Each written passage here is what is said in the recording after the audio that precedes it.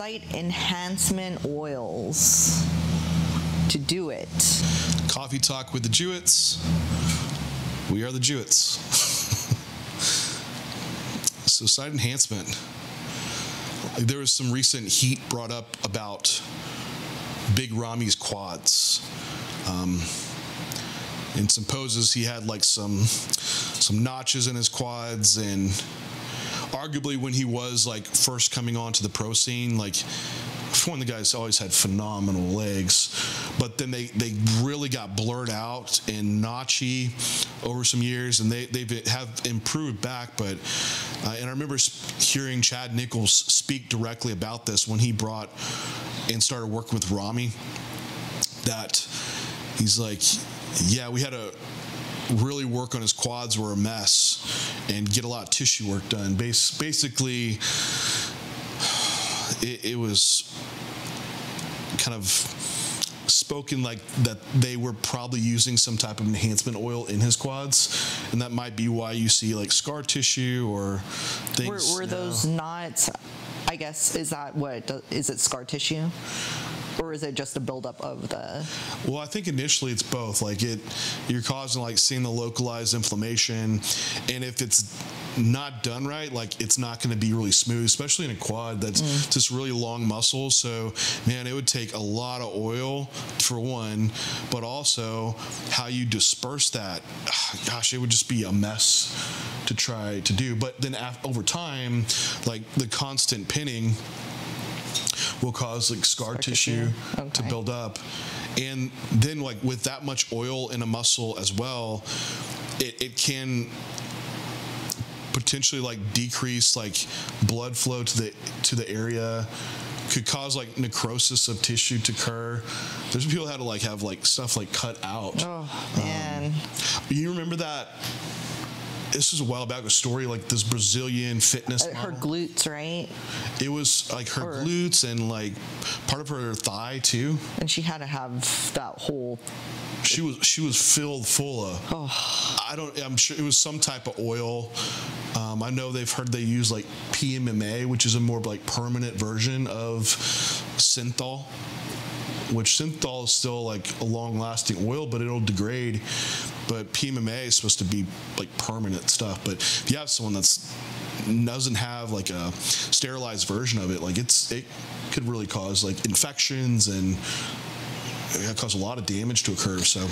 Oh man, that sounds pretty rough. Yeah. So yeah, that's what's come up, and absolutely, guys, use it.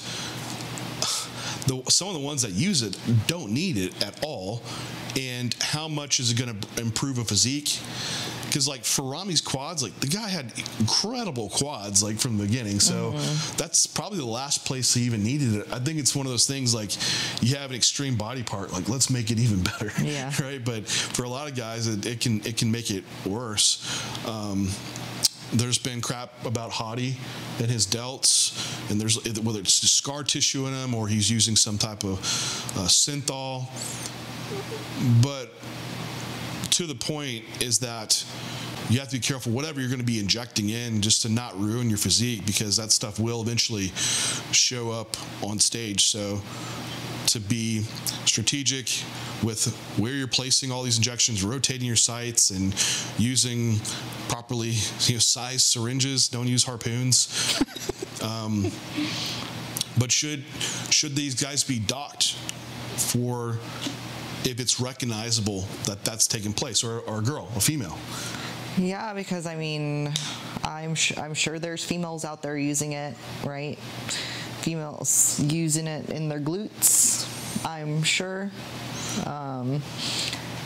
I think it does kind of get to a point where you do start seeing that on stage, though, and I think if it's noticeable on stage, I think at least some of these females are kind of getting pushed towards the back for it.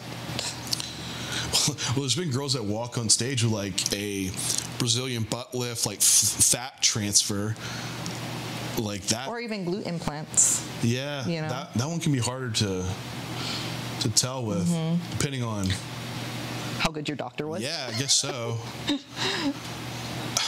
But that's the thing. Like, we're for competing. Like, where do you, well, it's like, where do you cross the line? There's no rules. Like, there is no rules. You can take all the steroids, growth hormone, fat burners, but that's a taboo. Don't take that. It's like, how do you cross what's okay and what's not? I think it's still like you're being judged on symmetry and proportion. Aesthetics is still there. So I think if you're getting to a point where you lose that, which absolutely, like, knots in your muscle, disproportionate physique from it, or stepping on stage looking like a Kardashian, like, I don't know, you're gonna get pushed to the back for that. It's just, it doesn't meet it, that goes beyond what the criteria is for your division. We're not going to be able to fully judge, like, if it's there or not. But for guys that are bigger, like, synthol could blur out detail. So if you lose detail, you would get docked for that, right? Yeah. Some of these guys are still going to do so good because, like say Hottie, phenomenal physique. Like, he's amazing. So if he had, like, say something in his delts, he's that much better than the other guys to where it doesn't matter, right? So it's something to consider. But I think it's pretty high risk. Now, there is stuff like Metaform, hyaluronic acid, that is more temporary, something that I know a lot of guys are using. Seems a little lower risk than synthol, and that's a consideration of lower risk too. It's like, if you have a body part you've been trying to, like, kill yourself on to bring up, and you're like, oh, I got to take all this gear and make it happen. It's like, well, you can use this other stuff that is pretty low risk for the main side effect we see in bodybuilders, which is going to be cardiovascular disease, kidney issues, something that doesn't, that we know of, at least contribute to that. Or even for a female, right? Greatest risk for female is going to be virilization. So rather than her, like, I got to build my glutes huge and take all these, like, these steroids, like, what if you could just use something that has some side enhancement and that offsets your need to use something else that's much more harmful to your body? Just a different way to think about it. How much are you really getting out of these, like, enhancement oils, though? That's the thing. I don't think it's going to be game changing. No. It could be enough, but I mean, is it going to move you from 16th to 1st? Probably not. You know, there's so much more that go into it. So that's when you weigh out, like, is it worth going there? Because there is a chance it could make you worse. Yeah. You know, I think if you don't have a lot of the raw materials to be up in the running, synthol is not going to be all of a sudden the thing that... The game changer. The game changer, yeah.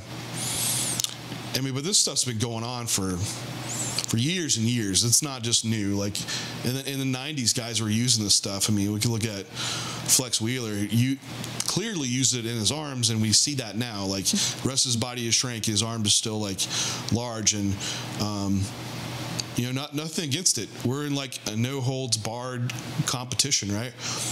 So if you feel like that gives you the advantage, by all means. Yeah, just be safe about it. Yeah, safe and aware that you could make yourself worse in doing so. So should it be allowed? Well, I don't see how you can. Allowed, like. Yeah. Is it allowed right now? It's not allowed. Well, I don't know if there's any rule that states. I don't think there's, like, a code of conduct book or anything. No. No. Oh.